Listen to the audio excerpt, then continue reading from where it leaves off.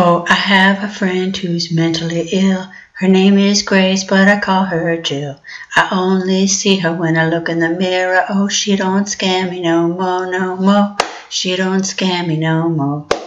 Oh, she don't scare me no more, no more. She don't scare me no more.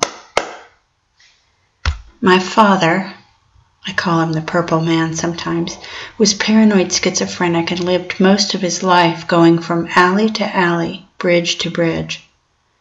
I was always afraid of being like him. I loved him. I was intrigued by him, but scared too.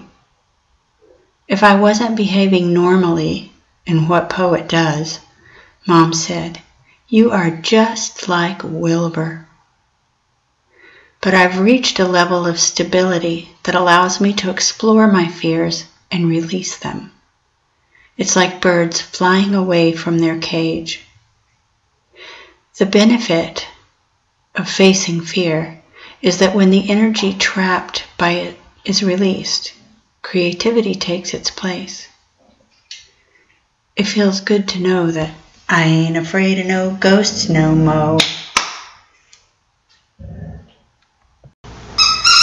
Oh, I have a friend who is mentally ill. Her name is Grace, but I call her Jill. I only see her when I look in the mirror. Oh, she don't scare me no more, no more. She don't scare me no more. Oh, she don't scare me no more, no more.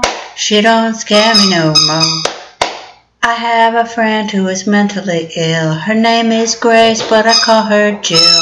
I only see her when I look in the mirror. Oh, she don't scare me no more, no more.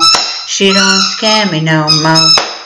Oh, she don't scare me no more, no more. She don't scare me no more.